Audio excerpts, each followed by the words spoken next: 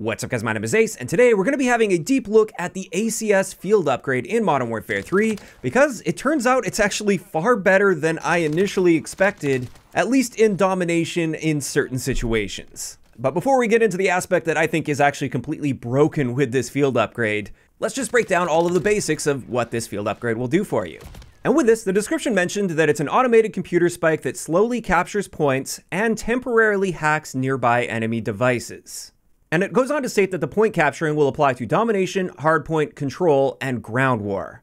And with this field upgrade, it has a charge time of 140 seconds in Team Deathmatch at least. And of course, that time is cut down if you earn score, but that's just the base charge time. And when you throw it down, it will last for a total of 11 seconds. After that, it will self-destruct on you, so you can't just throw it on a point and have it hold that point for like minutes at a time or anything. And in Domination, when you throw this on the flag, it works just as if a player was on the flag, which is interesting because the description gives the impression that this is going to cap slower than a regular player, but that's not actually the case. You can cap a flag with an ACS alone in 10 seconds in Domination, which is exactly how long it takes if you just stand on a flag by yourself. And it's worth noting, since it acts like an additional player, if you throw the ACS down and you put yourself on the flag at the same time, you can now cap that flag in 5 seconds, just as if you had 2 players standing on that flag at once. So I would say this field upgrade is definitely best in Domination.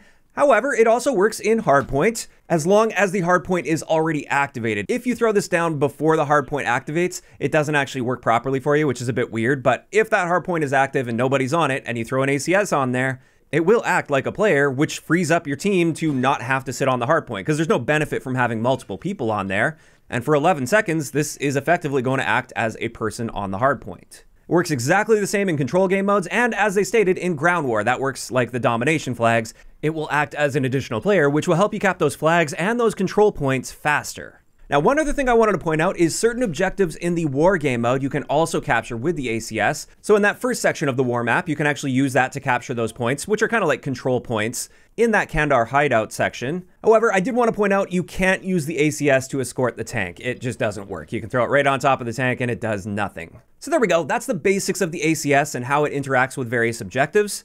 Now let's talk about how it interacts with enemy equipment, because it does mention in the description that it will temporarily hack enemy equipment. So the obvious things that I wanted to test first are lethal and tactical equipment. And it turns out if you throw the ACS near a claymore, proximity mine, C4, or scatter mine, it will do as it says, and it will immediately hack those pieces of equipment so they now belong to you. It's also worth noting that this will work through walls as well, as long as within a really close range. So if there's a claymore on the other side of the wall, you can hack that with your ACS just by throwing it down on your side of the wall. And the most interesting thing I noticed here is it says that it temporarily hacks this equipment, but based on my testing, it permanently hacks this equipment. Even after the ACS self-destructs after that 11 seconds, that piece of equipment still belongs to you, and I waited for several minutes to see if it would change back, and it never did. So this permanently hacks enemy equipment. Now on top of this, I was curious to see what it would do against various field upgrades, and it turns out it has an interaction with 6 of the field upgrades currently in the game. And with this, you have the ability to hack an enemy trophy system, so you can turn that trophy system into your trophy system. However, the trophy will defend against this if you throw it within the line of sight of the trophy system. So most of the time, this isn't going to work that well unless the trophy's on the other side of a wall, for instance, which, like I said, this will work through walls, whereas trophy systems don't. But on top of that, it will hack the comm scrambler, the portable radar, and the suppression mine. So with all of those, it will just turn those into your own, just like it does with claymores, for instance. Then against an enemy ACS, if they have an ACS down and you throw your ACS next to their ACS, then they actually just destroy each other. You'll see a little mutual destruction indicator even pop up there. And then finally for field upgrades, I wanted to point out that the TAC camera is just destroyed by an ACS. If you throw an ACS near a TAC camera, it just takes it out immediately. As for all of the other ones, the ACS just doesn't interact with them at all. So like TAC insert doesn't do anything. Munitions box or med boxes, it doesn't do anything to those either. The recon drone doesn't do anything there. So yeah, just the ones I listed are affected by the ACS. And this made me want to test one last thing, and this is placeable score streaks or kill streaks. So I tested against the sentry gun, the guardian, as well as the cluster mine. And thankfully, the ACS doesn't interact with these at all. So you can't just steal someone's sentry gun with your field upgrade. I think that would be a little ridiculous. So yeah, I just want to point out it doesn't interact with those at all. And there we go. At this point, I believe this is the breakdown of how the ACS is meant to work.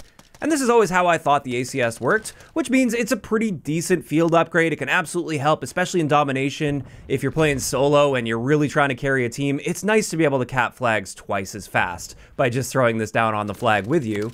However, there's one very important characteristic to note in Domination specifically that I believe is broken. I'm pretty sure this is a bug, and therefore, hopefully this will get fixed at some point in the not too distant future.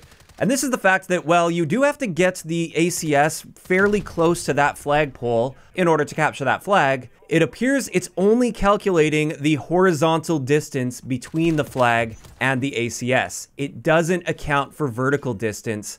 And what this means is for any of the flags in Domination that you have access to an area above or below the flag, even though you can't capture that flag for yourself in that position, you can throw an ACS down and it will capture the flag from that point.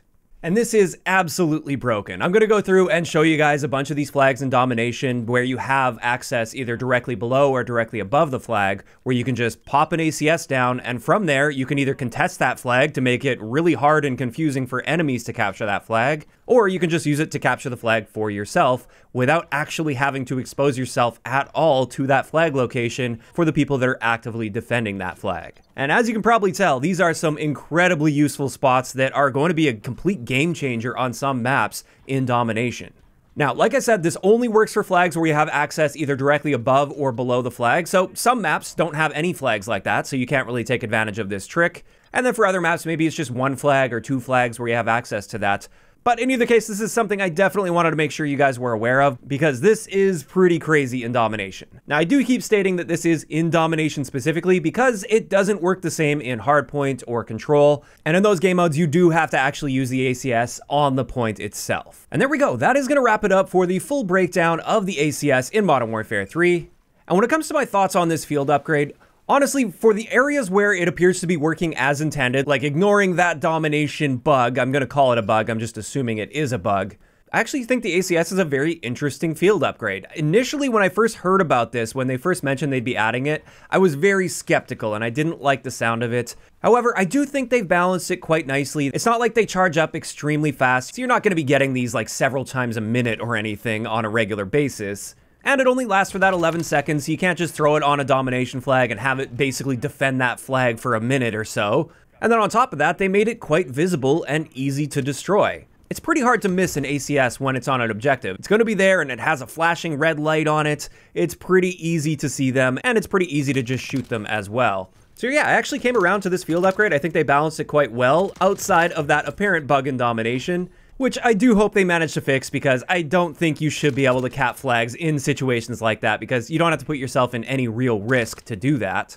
But of course, these are just my opinions on the ACS field upgrade, and this is where I want to hear from you guys in those comments down below. How are you feeling about the ACS in Modern Warfare 3 so far? Do you generally like this field upgrade, or not so much? Do you think it shouldn't have been added to the game? If you enjoyed the video, a like rating is always appreciated, and don't forget to subscribe for more if you haven't already. I'll talk to you guys next time.